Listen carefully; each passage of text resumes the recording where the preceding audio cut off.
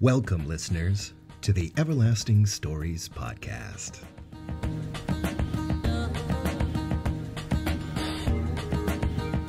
Brought to you by Semper, Serpent Books in Minneapolis, Minnesota. I'm your host, Michael Strand, managing editor.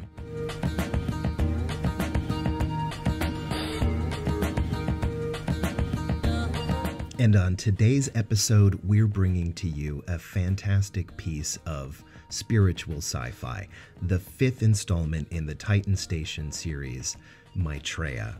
Now, Maitreya was the name ascribed to what the Buddha would reincarnate into after he had died in this world.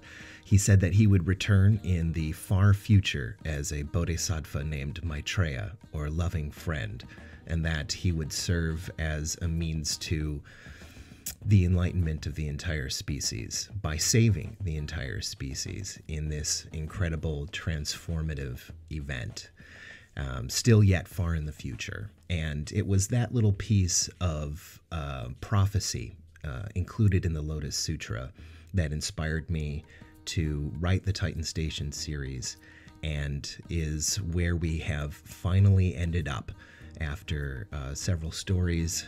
This is the fifth installment and the mid-season break, and we will finally get to our mysterious destination, Maitreya.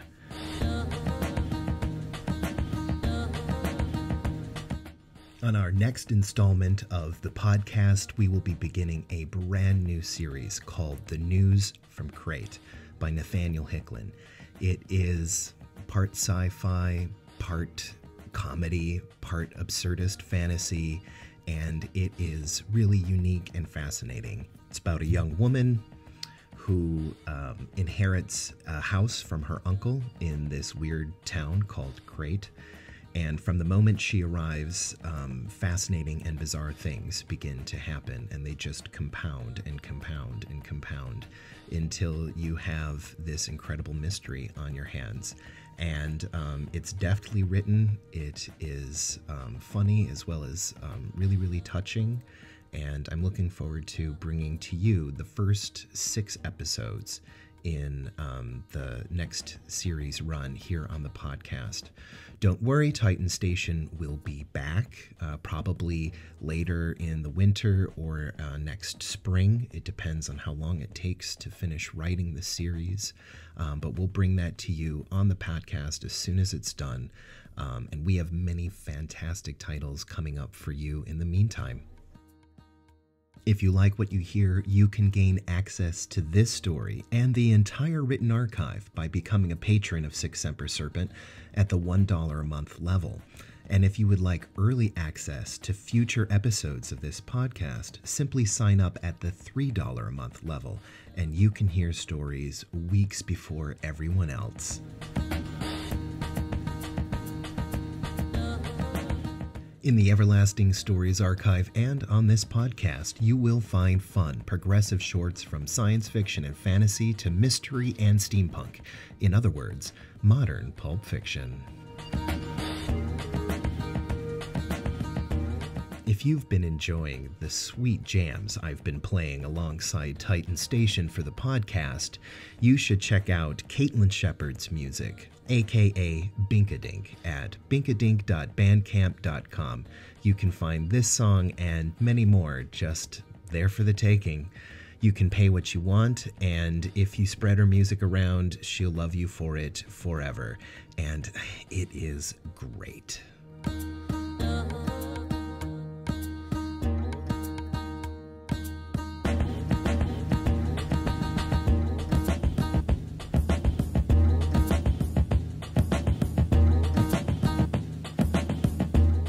Once again, this is Titan Station number 5, Maitreya by Michael Strand, and it begins right now.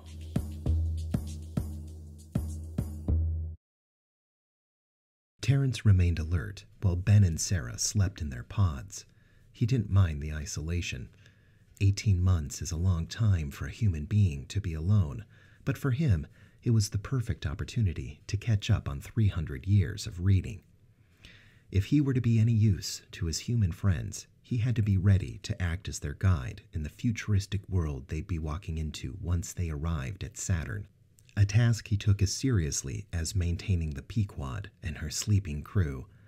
Even though he could monitor the whole ship from the recesses of circuit boards and sensors, Terrence preferred to take holographic form. He wandered the various sections of the little spacecraft, checking readouts and moodily staring out the transparent metal viewports. He conjured holographic versions of his favorite books, leaving them strewn about the ship in piles, as though he were a mad professor knee-deep in a second PhD.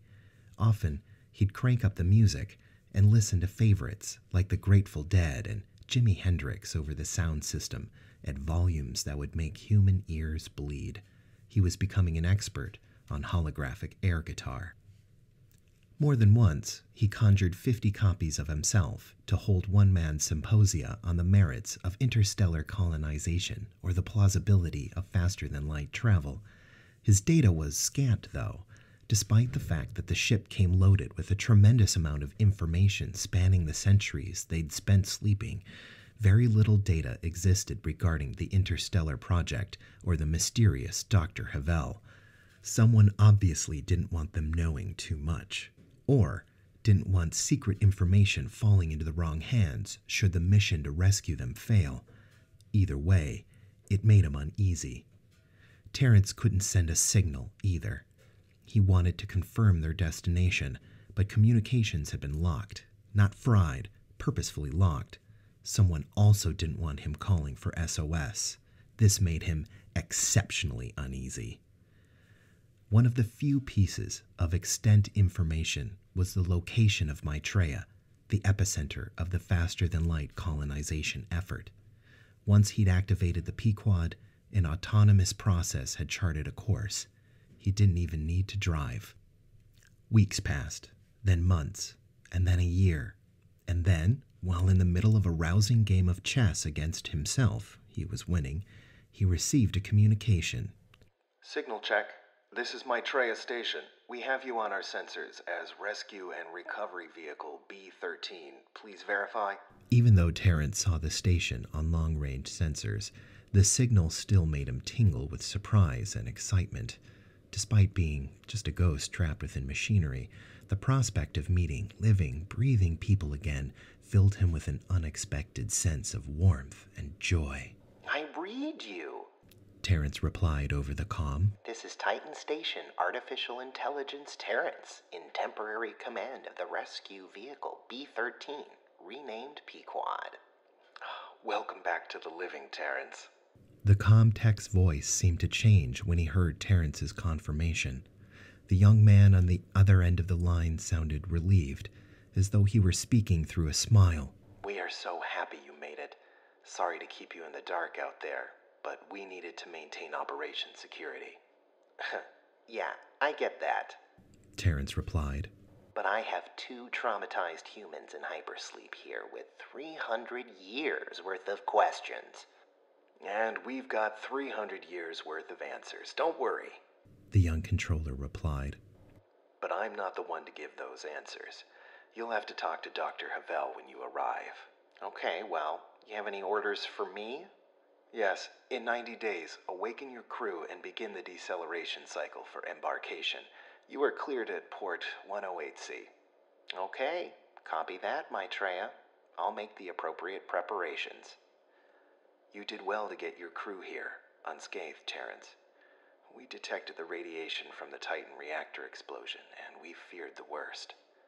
Yeah, well, I don't know about unscathed, but they're alive. More than can be said for many others, sir, the comm-tech said heavily. Welcome home. Home. That word had lost so much meaning since the destruction of Titan, and now, hearing it uttered by a human voice gave him hope. Real hope. Indeed, Maitreya. See you soon. Pequod out.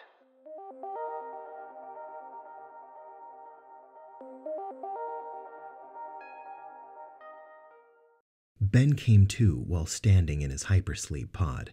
For a moment, he swayed in disorientation before remembering he was aboard the Pequod. The air around him felt cold, and his stomach grumbled with hunger, but he felt great compared to the state he'd been in after 3 centuries in the pod.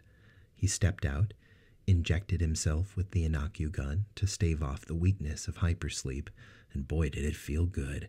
He showered off and dressed. No sooner had he stepped into his boat shoes did the chamber door chirp.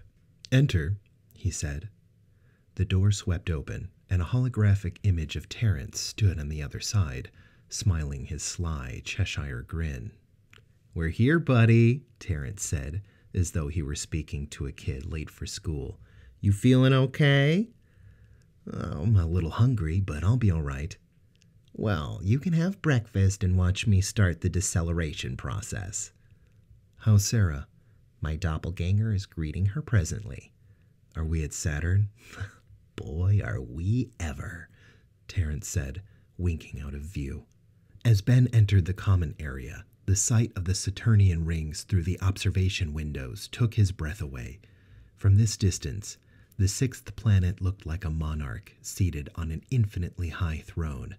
The shifting colors and storms of the planet's surface looked like liquid gold in an impossibly huge foundry. The shepherding moons shone like diamonds in the distance, framing the massive rings like the jewels of a crown. Sarah stepped into the common room and greeted Ben with a firm hug. She seemed happy to see him. Perhaps she was simply happy to be out of the pod. Either way, Ben savored the momentary feeling of warmth. She pulled her dark, half-dried hair into a ponytail and started to prepare food. She handed him a hot cup of coffee, a slight smile on her face. Ben couldn't help but remember that day he saved her from drowning in her pod, and the coffee they'd shared, alone in the dark belly of Titan Station. Since then, they'd come so far. Now, finally, they would understand why they'd survived when so many others had not, and the role they would play in an uncertain future. Several days passed as they decelerated towards the station. Ben and Sarah spent hours in excited conversation and making log entries to record their experiences so far. An almost party atmosphere filled the cramped cabins of the Pequod. Finally, the station came into visual range. Ben and Sarah floated in the gravity-free forward section watching its approach. The facility hung regal against the rings of Saturn, white and shining like a star, a stark contrast to the ruined Titan Station, which had appeared so dark and menacing above the ruined visage of Mars. The main bulk of Maitreya consisted of a huge, tube-shaped living area, which slowly spun to generate gravity. Ben assumed that an entire city had been built along the curved inner surface, like the rings of Titan, but bigger, much, much bigger. A constellation of smaller, spherical installations orbited the primary structure in slow circles. Each possessed several huge ships docked at the nose, which radiated out from the central sphere in a starburst pattern. The ships looked to be under construction, their cavernous guts flashing with the slag from autonomous weldbots who zoomed in and out of view. Other vehicles moved large metal pieces from fat, open-mouthed fabrication vessels toward the half-constructed colony ships, celestial whales in a star ocean. Thousands of shuttles streaked and flashed in and out of view as they navigated the complex of inter-orbiting space installations.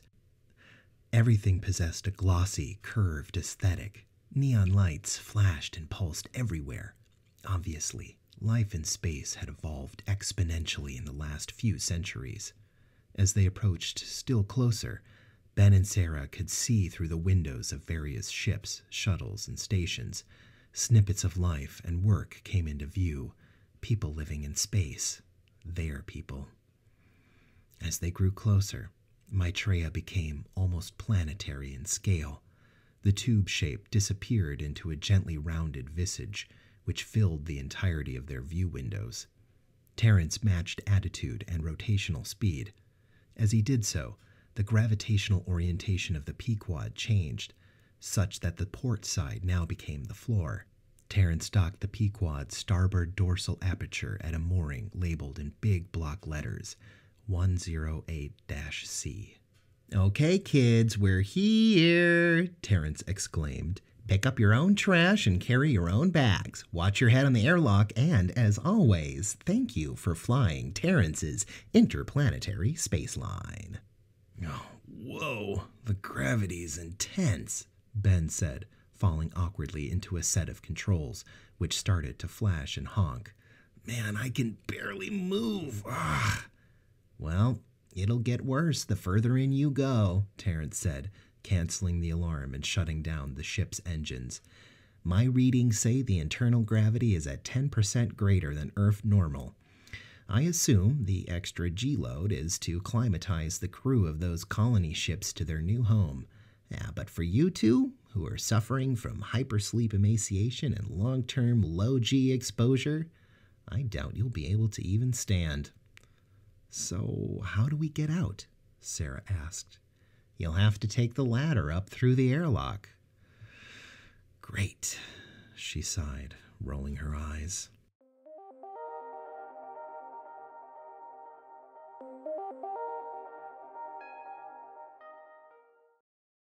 The climb through the starboard airlock and up through the thick skin of Maitreya seemed to take forever. By the time they reached the inner aperture, Ben's arms and legs shook badly. He felt hardly able to hold on. Sweat dripped from his brow and drenched his shirt. Sarah climbed ahead of him at barely a crawl. When the inner aperture slid open, several hands reached down to haul Sarah out through the hatchway. Ben struggled with the last few rungs, reaching up feebly to meet the strong grip of his rescuers, who lifted him through the aperture. His arms creaked and protested with pain as he was lifted. When Ben emerged from the floor, the bright inner chamber blinded him. He rolled onto his back, his lungs heaving. He felt as though a fat dog were sitting on his chest, slowly crushing him.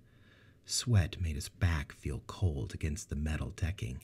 His bones hurt. His eyes hurt. Everything hurt. The sense of being smashed into the floor with immense force became his complete reality. "Dr. Benjamin Scholl? Dr. Sarah Fitzgerald?" A voice spoke from the brightness. The accent sounded unfamiliar to Ben, unlike any he'd heard on Earth or Mars. "Hold still, we need to perform a medical scan." Ben's head started to clear. "Yeah, okay," he mumbled. "Who are you?" Sarah's voice said from nearby. "I'm Chief Medical Officer Charles O'Leary," one of the shadowy figures said, pointing a blurry, blinking device at Ben's chest. "This is Executive Operations Officer Gwen Shikibu. She's in command of the station. And that's Centenarian Project Chief Narcil Banks. He'll be responsible for taking care of you." One of the other shadowy figures waved a warm greeting. "Why can't I see?" Sarah asked, starting to sound afraid. "The lights here are brighter than what you're used to. Plus, the added gravity and atmospheric pressure is distorting the shape of your eyeballs," Dr. O'Leary said, quickly, moving the device over each of them head to foot. "Where's Havel?" Ben groaned, struggling to get up in the heavy gravity. "He'd said he'd give us answers." Gwen Shikibu kneeled down and gently pressed Ben's chest, forcing him to lie flat. "Save your strength. One false move and you can break a bone or damage your spine. Dr. Havel will meet you in his quarters after you've been treated. There's no rush. You're safe now." O'Leary finished his scan and addressed Officer Shikibu. "Scholl has a repaired spinal hernia along with multiple fractures, and Fitzgerald has a leg fracture that needs remodulation. Both have low bone density, severely degraded muscle tone, and low red blood cell count. They'll need a few cycles in the Viv chamber before they can even walk unassisted." Officers Shikibu and O'Leary stood and motioned to the other shadowy figures further down the hallway, who stepped forward with wheelchairs to carry them. "Really, it's all right. We'll answer any questions you might have, all in due time," said Narcil Banks in a kind London lilt. "But please, allow us to treat you first."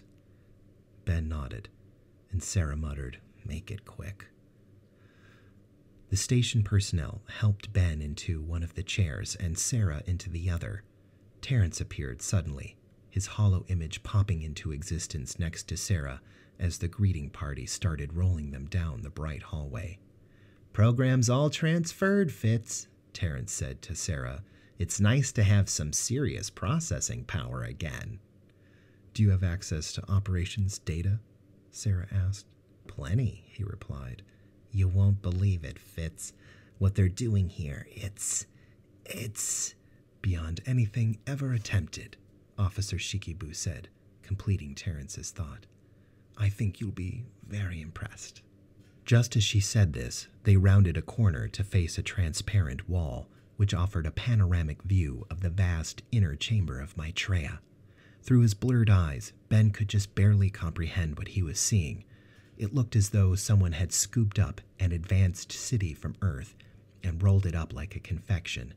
The inner surface of the chamber must have covered hundreds of square kilometers and sustained a population of hundreds of thousands. Far above them, ground and buildings constituted the sky, which swept over them like the curl of a mighty wave. The magnificent tubular world seemed to be the quintessence of a bright sunny day on Earth. A profound light radiated from every street and promenade, creating a kind of ubiquitous glow which filled the entire cavernous space. Greenery and vegetation burst from everywhere. The city elements lay intertwined with the living elements until he could hardly see where the man-made structures began and organic structures ended. Lakes and rivers snaked through the superstructure, creating winding, twinkling paths that striated across the looped face of the landscape. The sight left him awed. Sarah reached out a feeble hand to grip his own. The welcoming party let them linger on the view for a few moments before continuing towards a lift that would take them to the central medical bay.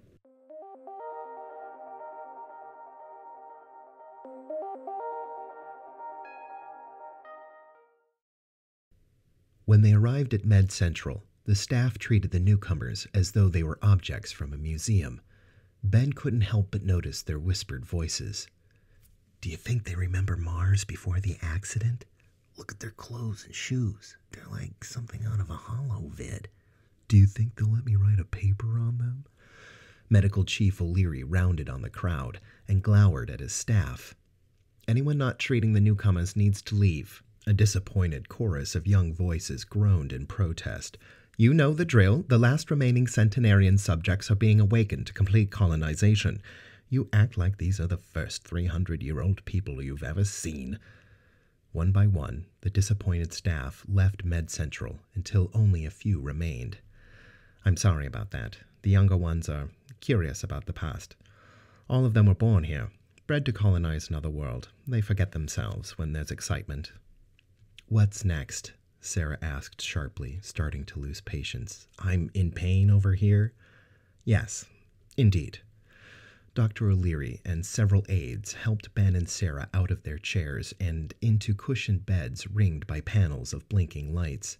When they were settled, a bubble of transparent material emerged to cover each bed. Ben looked over to see Sarah in what looked like a hypersleep pod. "Ugh, no more hypersleep," Ben groaned. "Hardly," said O'Leary's voice over the comm in the pod. "This is kind of the opposite, actually. In the Viv chamber, you will have your vital systems stimulated and repaired. Few hours in there, and you'll feel right as rain." "Will it hurt?" "Not at all." Ben closed his eyes and relaxed. A low, deep hum filled the chamber, accompanied by a bright opalescence which flickered and flashed through the glass. Ben felt his bones vibrate with a pleasant tingle. His muscles contracted and relaxed as though gentle hands were massaging him all over. In minutes, he fell asleep. After what must have been a few hours, the glass bubble retracted, inundating him with the cool, sterile air of Med Central. He felt groggy, but pleasantly so, and then he looked down and gasped. His muscles stood out on his arms and forearms. He pulled up his shirt to find a rippling set of abs. "Damn, I was never this ripped, even back in the day." Ben sat up without thinking, realizing only after a moment that the heavy gravity hardly affected him now. In fact, He felt strong. His eyes had stopped hurting, and he could see clearly, arguably clearer than before. He admired his new and improved body for several moments before Sarah got his attention. "Hey, good-lookin'," she said, swinging her legs over the side of the chamber and giving him a once-over. Ben glanced at her and immediately had to scoop his jaw off the floor. Sarah's skin had regained a rich caramel luster. Her dark hair shone and bounced with volume. Her emaciated, sunken features had been replaced by full cheeks and a gentle smile. Curves filled out her t-shirt and pants quite pleasantly. "Ditto." "Doc, what did you do to us?" Sarah asked in awe. "And can you do it more?" "The Viv chamber stimulated your body's natural rejuvenation processes. It's standard procedure for any centenarian subject coming out of long-term hypersleep." Ben's stomach growled loud enough for everyone to hear. It's been 300 years since I've eaten anything that didn't come out of a package, so can we have dinner?" "No," Sarah said bluntly, growing serious again. "I want to talk to Havel. Now." "Well, you're both in luck. Dr. Havel is waiting for you with dinner," Narcil Banks said gently. "I believe tonight's menu is paneer makhani and saffron rice. According to our records, Dr. Fitzgerald, it's your favorite."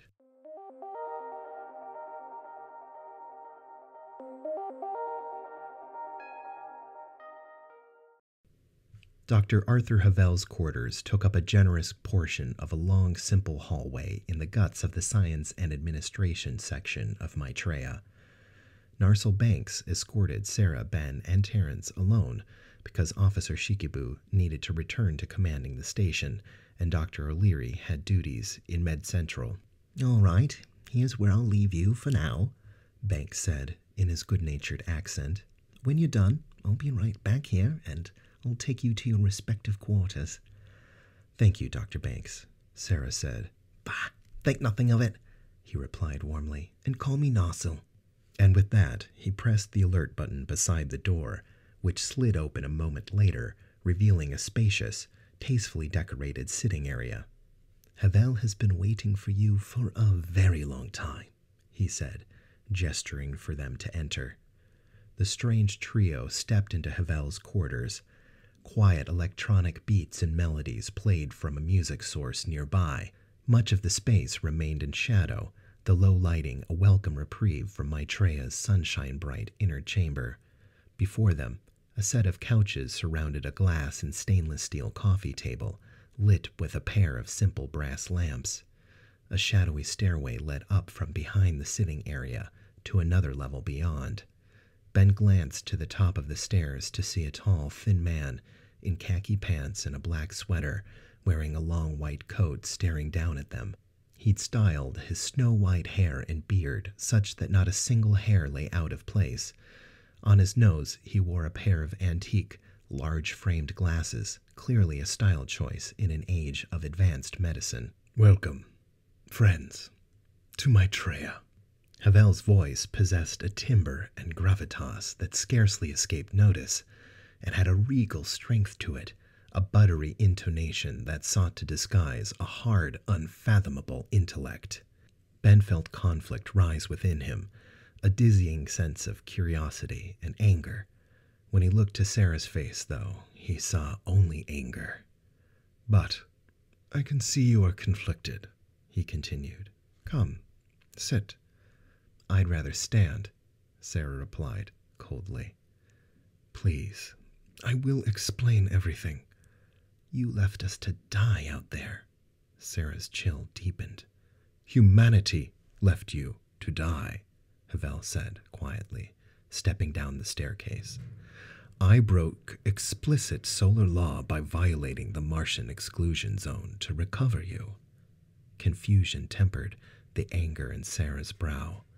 "Please," Havel repeated. "What is happening is complex, far more complex than you know." "If we are ignorant, it is because you have chosen to leave us in the dark," she said forcefully. Havel flinched. "I apologize. Forced ignorance is never dignified. But you must know that it is for your safety. He extended his hand again. Please, come eat. I will tell you everything. Sarah didn't move. Dr. Fitzgerald. Havel removed his glasses to clean them on his shirt. I promise I will tell you the complete truth in every detail if you promise to listen. His ice-blue eyes seemed to cut into Sarah, unblinking. Ben could feel the struggle within his friend, her rage at the death of her daughter, her isolation in a future she never wanted to be part of, her fear at being conscripted into something she didn't choose. Terence glanced at Ben, his heavily lidded holographic eyes communicating volumes, but he said nothing. And then Sarah broke her gaze and looked at her shoes. Ben put his hand on her shoulder. She reached up and squeezed it. I'll listen, she said quietly.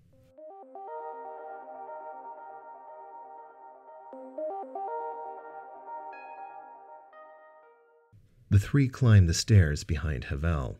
The upper level of his quarters bubbled out into space and possessed a panoramic view of Saturn and the ship field surrounding Maitreya.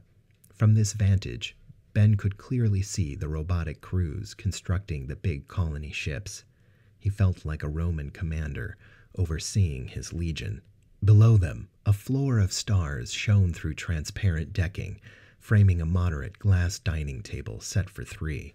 Terence, of course, didn't eat. Steaming dishes of rice and curry sat at the table's center. The smell of spices made Ben ravenous. Havel motioned for them to sit, only taking his place after they'd found their seats. He gestured to Sarah to pass her plate, and he served her a generous helping of saffron rice and spicy curry from the tureens near him. This recipe is nearly 800 years old, he said, dripping the last bits of curry from the serving spoon before handing the plate back to Sarah. Then he took Ben's plate, freely offered. I hope to eat it on a new world someday soon. So what's the name of this new world? Ben asked, accepting his food with a polite nod. Duat. Ooh, the Egyptian paths of death, Terence interjected. Home of the gods Osiris, Anubis, Thoth, Horus, Hanor, and Mut. Yes, indeed, Havel replied, raising a glass of ice water in cheers to his guest. A divine name for humanity's last hope. And why is that, Professor? Sarah asked in an unfriendly tone. Why is it our last hope? For the first time, a sense of human frailty overtook Havel's straight-backed frame.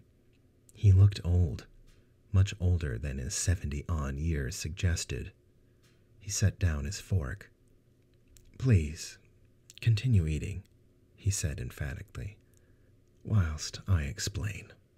Havel took a deep breath and began his story. To understand what happened to Mars, you must understand my life's work and the functioning of the Majiro drive, the propulsion which makes the 10-light-year journey to Duat possible. As a young scientist, I worked on Mars with my mentor, Shigeru Majiro. He was a genius of physics and engineering, like none humanity had ever seen. I looked up to him like a father and spent every waking moment working to bring his dream into being. We spent nearly a decade developing a way to fold space-time, which, in essence, would allow matter to be transported from one place to another in the blink of an eye. At first, the scientific community called us fools. We had to fight for scraps when it came to funding. But, in time, we made progress.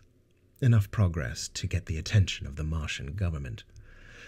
In 2183, the year of the event that destroyed Mars, we completed the most advanced FTL lab ever created in New Musk City, capital of Mars. I felt so proud of my mentor and our efforts to bring humanity out of the cradle and into a larger universe. Havel stopped to take a drink of water, his mouth dry. Some of the Majiro team, with me as its leader, were sent here, to Saturn, to create a deep space reception program. We were planning to drop the travel time from Earth to the outer solar system from a couple of years to a few minutes. Though we hadn't even performed our first living tissue test, my mentor was so sure that the process would be safe for people, he sent us ahead to set up a lab for testing human transport. We were in hypersleep, still months out from Saturn when the disaster happened. Havel trailed off and sighed. You see, the Majiro drive allows for the transportation of matter and energy through the use of an artificial singularity of folded spacetime, or rather, we create a singularity which tunnels into another universe, where we are able to siphon off an infinite amount of zero-point energy, just for the tiniest microsecond, which we then use to fold spacetime. Through folding spacetime using advanced full-range geometry, we created a variable field of effect, which we then could use to instantaneously transport matter great distances. Once we'd worked out the fundamental physics, the process turned out to be safe, simple even. We had safely created the Majiro field in the lab and had already transported many objects by the time of the disaster. At first we transported small metal spheres across the lab, but eventually we were blinking sensory probes from one end of Mars to the other, and we'd never had a single problem. Dr. Majiro decided that the first living being to be transported using the Majiro effect would be his prize Ainu pup, Yuki. If the test went well with the dog, he volunteered to be the second. He had complete faith in the technology. The dog was placed into the translocation chamber. The team counted down the sequence, and then, boom, Terrence said quietly. Havel nodded his head gravely. Boom, indeed. The team that survived, my team, spent years trying to figure out what went wrong. We had no scientific explanation as to why a 40-pound dog would cause a planet-ending explosion like the one observed on Mars. I mean, so much energy was released. It changed the orbit of the planet. It melted and fused the crust. It caused such intense stress to Mars that massive earthquakes will perpetuate for at least 1 million years. Much of the atmosphere was blown away. It's uninhabitable. But why? Havel suddenly grew almost manic in his energy. How could this be? I became obsessed. I dedicated my life to discovering what went wrong with my mentor's research. At first, the solution eluded me. Nothing within physics could explain it. So, perhaps the solution wasn't scientific. What if the failure had some kind of spiritual solution? Spiritual? Sarah asked incredulously. Yes, quite literally spiritual. You see, what we didn't take into consideration is the weight of a soul. Soul weight? Terrence scoffed. Yes, a living being possesses more than just matter. It possesses life force, a living spirit, an incarnated soul. In this world, the physical world, such a thing is unmeasurable. The best detectors in the world cannot say where the soul resides or if it perpetuates beyond death, but anyone can see the manifestation of the soul. Human creativity, art, emotion, thought, feelings, these are all evidence of the spirit. We discovered that the soul has a kind of shape, a weight, proportional to its complexity, within a non-physical sphere of existence. The soul exists there as a structure in another universe, which interacts with matter in this universe through a biochemical gateway of flesh. If you try to transport a physical being in possession of a soul using the Majiro effect, a bifurcation transpires, which releases a mind-boggling amount of energy. Even a dog? Ben blurted innocently. I mean, does a dog have a soul? Havel looked mock-wounded and said, especially dogs. And then he took a few bites of now-cold curry and continued. Once we had discovered the reason for the disaster, we began to engineer solutions. After just a few years, we'd grown close to figuring out how to make the drive work as a practical mode of travel, even interstellar travel. But, he sighed, that's when the war started. After the destruction of Mars, the solar economy collapsed, and space travel within the solar system dropped dramatically. The population on Earth, thus far under control, began to spike again. Factions developed, armies rose, even after being illegal for nearly 100 years. The war dragged on for a decade. Much of Earth that had been slowly healed since the disastrous 21st century was again lost to nuclear weapons and desertification. All interest in the Majiro Drive died along with Mars, which became a taboo zone, a living tomb kept free of military control. It was then that Dr. Narsil Banks and myself decided to create the Centenarian Project. Both of us felt the hard edge of mortality cutting into the flesh of the future, and we sought to use hypersleep as a way to preserve our knowledge for a time when humanity would need it again. We volunteered to be put into hypersleep, along with some key members of the Majiro Initiative, until a future date when the war was over and the effort to perfect faster-than-light travel could commence again. I had a dream of colonizing another world using my mentor's technology. I knew that others would share that dream someday.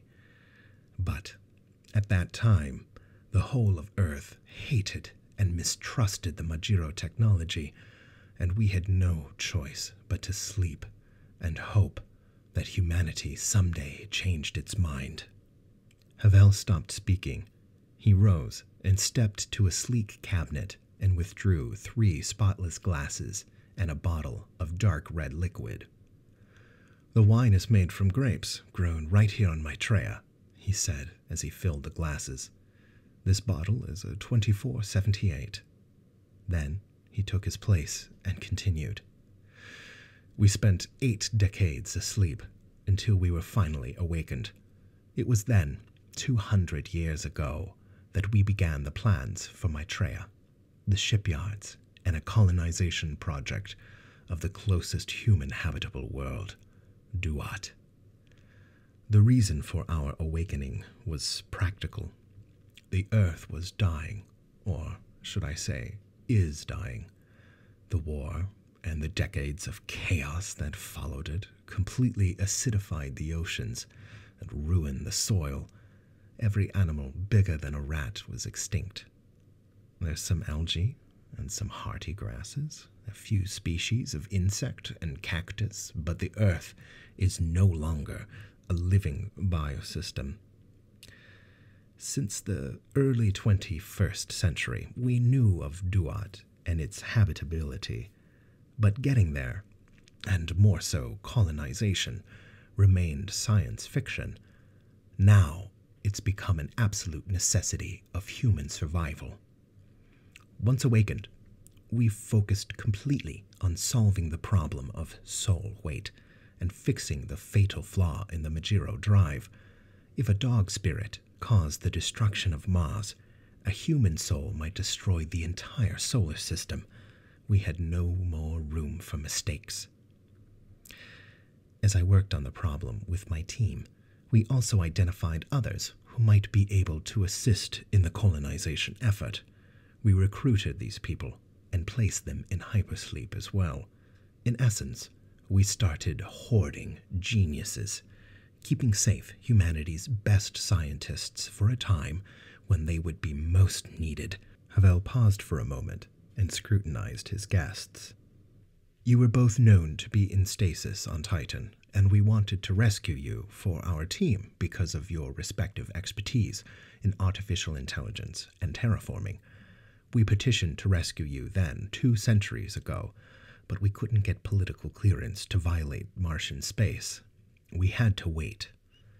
Finally, we made a breakthrough in the research. We were able to find an ancient solution for separating the human soul from its physical frame so that the body could be transported. How? Sarah asked, finally engaged. The mode of human consciousness in this world is electrochemical. Therefore, the solution is chemical. We use a drug to separate the soul from the body, something shamans on Earth have been said to do for millennia. And then, the body is put into hypersleep, dramatically reducing the metabolic rate and increasing the duration of the drug-induced soul separation. We call this process of removing the consciousness from its physical form deep diving.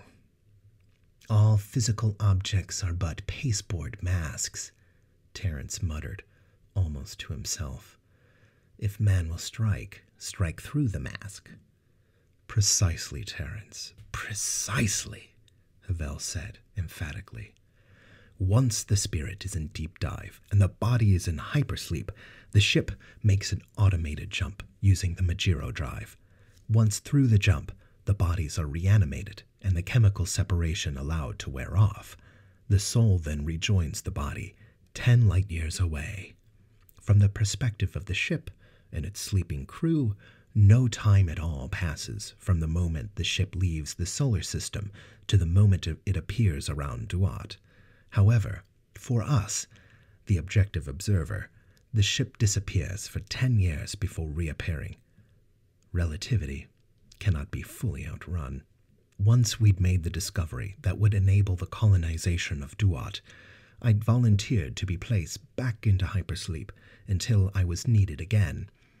Since that time, I've spent centuries in and out of hypersleep, along with Narsil and others, overseeing the construction of Maitreya and engineering the colonization plan. Okay, so why did you decide to retrieve us now, after all this time? Terence asked. Each of you is special. Terence, you are the only known artificial intelligence in history to possess a human soul. And Dr. Fitzgerald, that means that you are the only person in history to create a computer capable of incarnating a human soul. And Dr. Scholl, when Mars died and Earth devolved into war, so too did the science of terraforming. You are the last living person with practical knowledge of how living biosystems function on a planetary scale.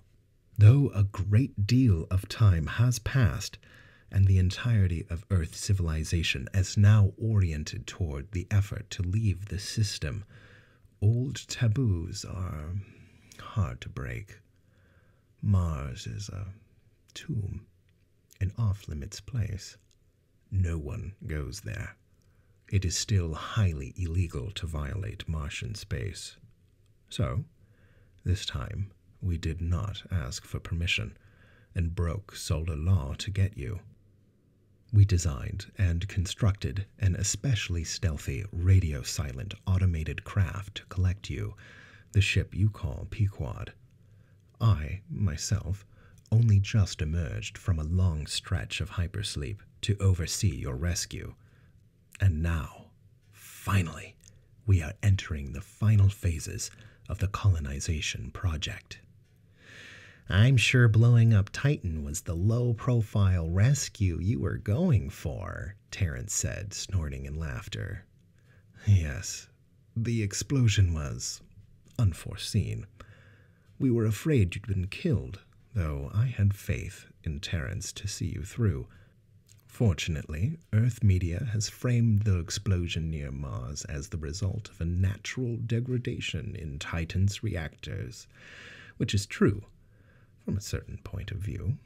So, why build Maitreya way out here? Sarah asked. Is it in case there's another disaster? That's it. Precisely. If we have any more incidents with the Majiro drive, there's nothing to destroy. All jumps take place in the vast void of space on the far side of Saturn. What does it mean, the word Maitreya? Ben asked. The word comes from ancient Buddhist myth. Maitri means loving kindness, and Maitreya is the name attributed to what would be the Buddha's next incarnation. At the end of his life, the Buddha said that after he died, the world would eventually forget his teachings and fall into disarray and war. In that far-off future, at a time when humans lived for hundreds of years, all life in this solar system would die. The Buddha said that during this troubled future, he would return in the form of a bodhisattva named Maitreya, who would save living beings from extinction. This station was designed to be a lifeboat for the species. Even without Earth, it is self-sustaining, the nucleus of a new future. I felt Maitreya to be an appropriate name for this structure. Has anyone actually visited Duat? Sarah asked eagerly. A brave few souls have made the trip, or I should say, a few brave bodies have made the trip, minus their soul. The 2-decade round trip is costly, however. Mostly we observe the planet by remote, using quantum entanglement for instant communication. Would you like to see it? They all nodded. Havel pulled a device from his pocket and pressed a button. One of the large observation windows nearby shifted to become a view screen. A shining, purple-blue planet appeared. From their orbital vantage point, they watched in real time as the face of the world slowly transitioned from daytime to night below them.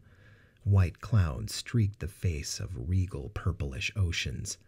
Unfamiliar continents harbored dark jungles and prairies teeming with alien life.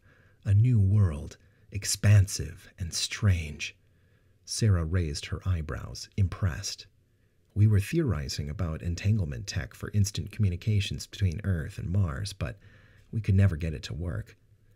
Humanity has perfected many technologies over the last few centuries. Our species has evolved. In a way, we are more prepared to live on Duat now than Earth. You and me and a few other members of the Centenarian Project are the last remaining natural humans. Everyone born today is genetically modified to handle the pathogens and atmospheric pressure, light, and gravity of Duat, and our space structures reflect that change. That's why I keep my quarters here, on the outer edge of Maitreya, where the gravity isn't quite so strong, and the lights don't have to be quite so bright. From here, I can monitor the entire colonization project, whilst Gwen runs day-to-day station operations. The Vive chamber means that I can live quite comfortably on Maitreya, of course, but I prefer the settings of old Earth. So is Narsil gonna, be our boss, or are you? Ben asked. Narsil is my oldest friend, and I trust him with my life. He will help you integrate into the Centenarian Project and explain to you the role you will play. We certainly have a use for each of your specialities. I still can't get my head around this whole soul separation thing, Sarah said, shaking her head. It sounds more like magic than science. The ancients would have certainly called everything we do here magic. But I assure you, it is both scientific and safe. Once you've settled in, you will experience your first deep dive. My description of the experience is insufficient. It's best you see for yourself. Narsil and O'Leary will oversee your dive training. Ben and Sarah sat back in front of empty plates. Ben felt as though some gnawing hunger within him had finally been satisfied, and it had nothing to do with the curry. He gazed at the image of Duat on the viewer. His head swam with more questions. So, are we totally abandoning Earth? Sarah said quickly, as though reading Ben's mind. Or will there be efforts to fix it? What's the overall colonization plan? What's the current status of humanity? What's the biodiversity of Duat? How exactly does the Majiro dive work? Please, please. It's getting late, and you've had a very full day, Havel said, standing up to end her line of inquiry.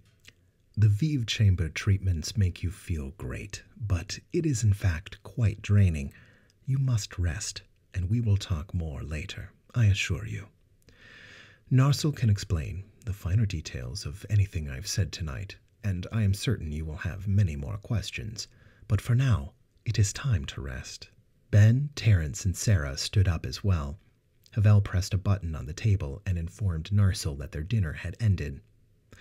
I hope that we can become friends, though I know this will take time, Havel said as he led them down the stairs and to the door. Thank you, Dr. Havel, for explaining, Sarah said. I feel a little better knowing the truth about why we are here. Havel smiled gently. Again, I am truly sorry for your trauma and sorrow for your loss.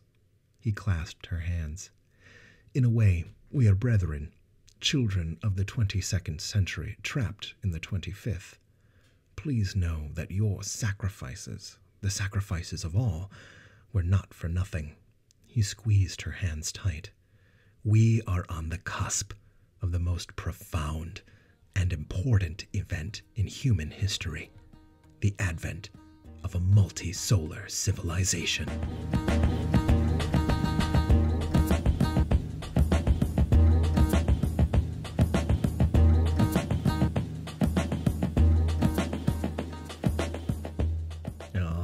All right, folks, that's tonight's story. I hope you enjoyed listening to it as much as I enjoyed reading and producing it.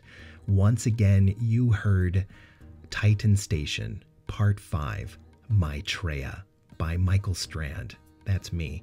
Produced for Semper Serpent and published in the Everlasting Stories archive in 2018. On the next episode, we will be taking a break from Titan Station while I write more of it, and beginning a brand new series titled The News from Crate by Nathaniel Hicklin.